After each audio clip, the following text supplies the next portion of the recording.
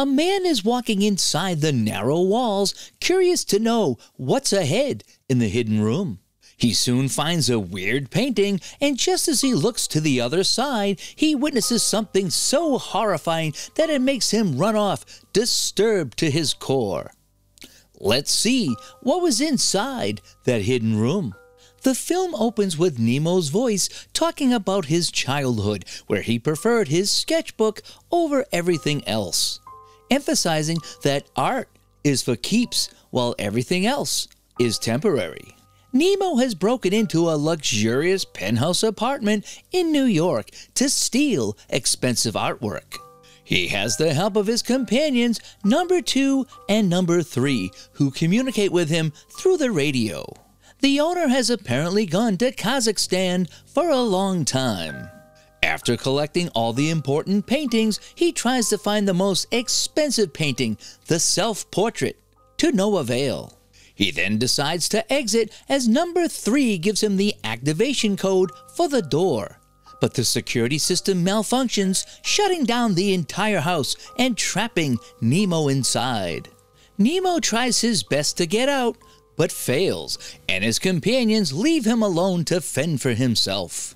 He manages to turn off the alarm and then tries to chip off the wood on the security door in hopes to open it. Soon enough, he ends up finding that it has a metal door inside. To make things worse, the malfunction creates immense fluctuations in the temperature, which causes it to rapidly rise, making the apartment heat quickly.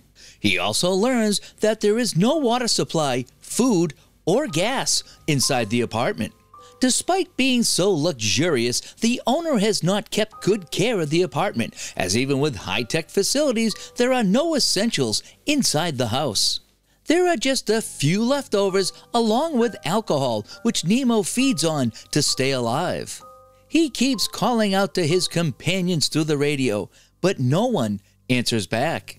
Nemo manages to use the leftover supplies to survive and finds that even the TV doesn't have channels to watch.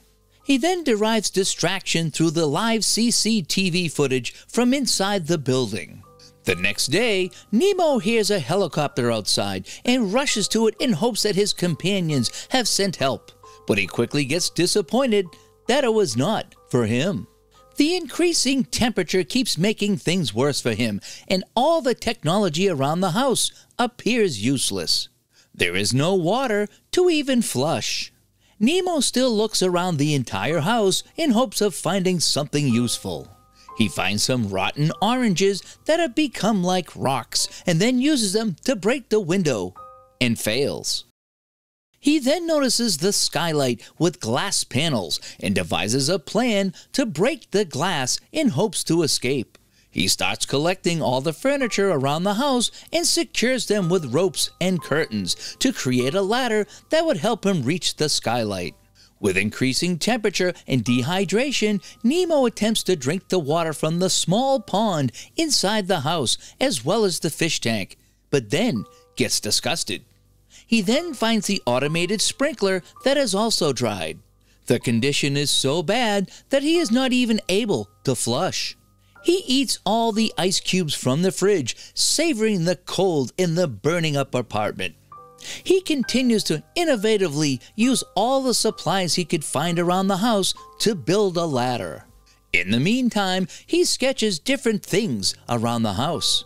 His attention is captured by a housekeeper named Jasmine having her lunch on the stairs. While opening a can of dog food, Nemo gets injured and uses his t-shirt to bandage the wounds. He desperately goes to eat the leftover ice from the fridge and breaks down from the helplessness. Later, he manages to open the locked pantry and finds more dog food and meat, along with some pasta and seasonings. Just then, he hears the sound of automated sprinklers. He rushes to drink the water and lies down in the blissful heaven of wet soil. This gives him some energy to continue building the ladder, and Nemo finally manages to reach the skylight. He is disappointed to find out that the glass is too hard to break and gets back down again. He continues to make sketches, now of all the people around the building. He soon notices that Jasmine has arrived outside the door to clean the hallways. Nemo rushes to the door and starts screaming for help, but Jasmine cannot hear him because of the music blasting in her ears, as well as the thickness of the door, and leaves after cleaning up. Suddenly, the system fluctuates again and the temperature starts to drop rapidly. This relieves Nemo a bit and he continues the cycle of sketching, and now he collects the water from the sprinklers to drink.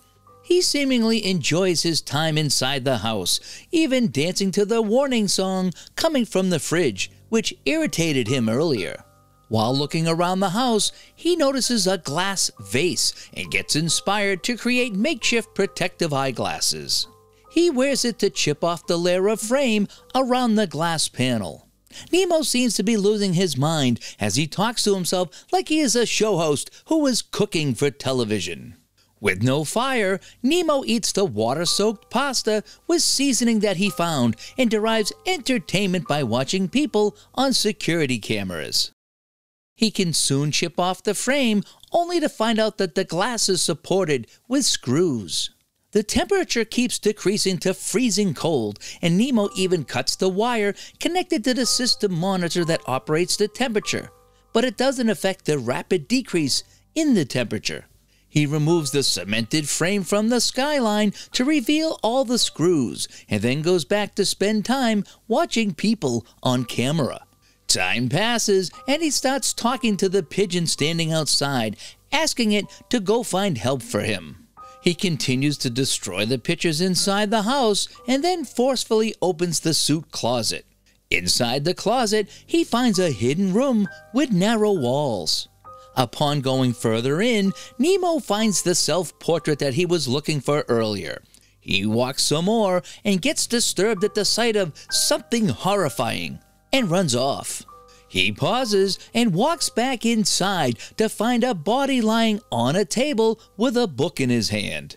Upon closer inspection, he discovers that it's just a dummy. He throws off the dummy and reads the script that talks about heaven and hell.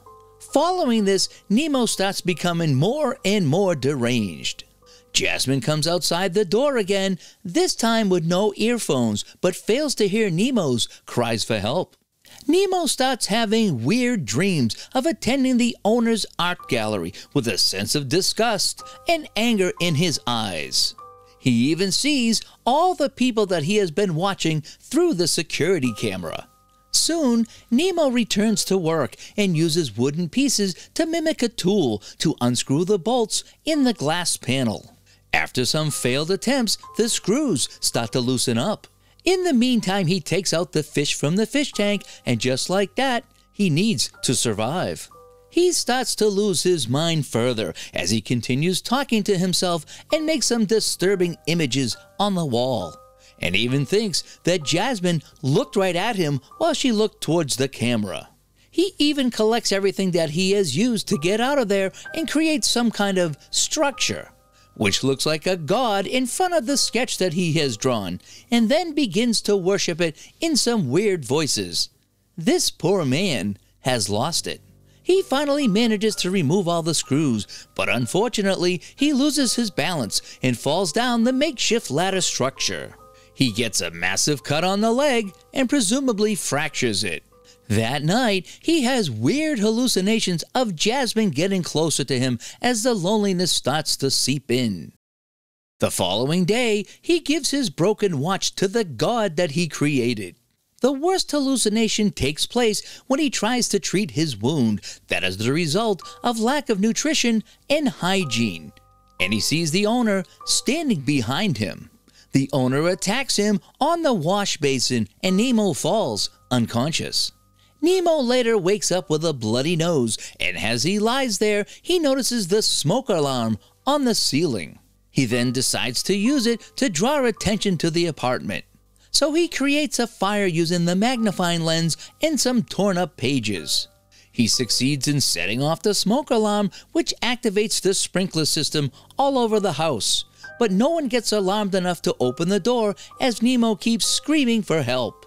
The water floods everything, and Nemo loses his only form of distraction, which was the security TV footage.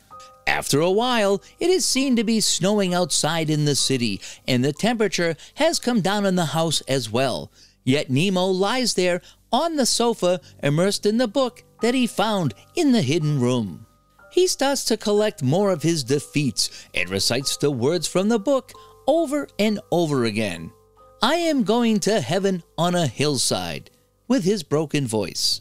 He then writes his goodbye letter to the owner on one of the walls of the apartment, which includes the same narration from the beginning of the film. When he was a kid, his teacher asked what are the 3 things he would save from his house if it were on fire. He answered, his sketchbook, his AC/DC album, and his cat, Groucho, instead of his family like other kids did. He adds that his cat died and he lent his album to some friend who never gave it back. But he still has his sketchbook, as art is for keeps while everything else fades away. He apologizes for destroying the house that was a cage for him and emphasizes that there is no creation without destruction. He also remarks that he has managed to save the last 3 important paintings that he was going to steal. He finally climbs up the makeshift ladder structure again, singing the same lines from the book, and the film ends as a huge glass panel falls on the floor. So what do you think about this one? What would you do if you were entrapped inside a house like this? Let us know in the comments below. And if you'd like to watch more on Movie Shortens, please click on the next video or playlist on the screen. Thanks for watching.